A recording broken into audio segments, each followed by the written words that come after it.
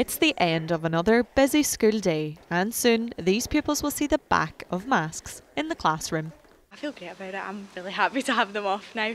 I think it's just more having the choice, like whether you want to wear it or whether you don't want to wear it now. So when you wear a mask, sometimes you can't breathe.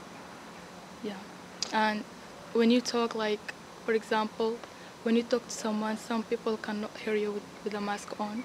I think that it would be good to have them on in some environments, especially like busy classrooms and bus settings, as there's just lots of people cramped into a smaller area.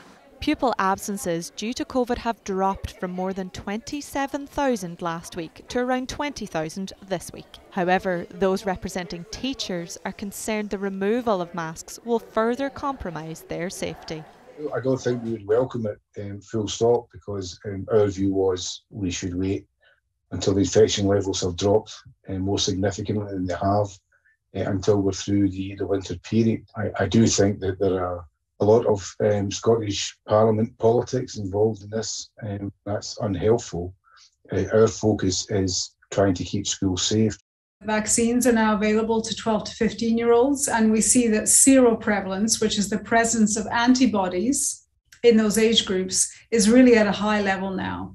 And even though they haven't necessarily had both doses of the vaccine, some of them have, so we can be confident those children have some protection. Most importantly, the vast majority of teachers are vaccinated and have had a booster. Schools are breaking up for the February holidays, but when students and staff return, it'll be a step closer to life before COVID. Vanessa Taff, STV News.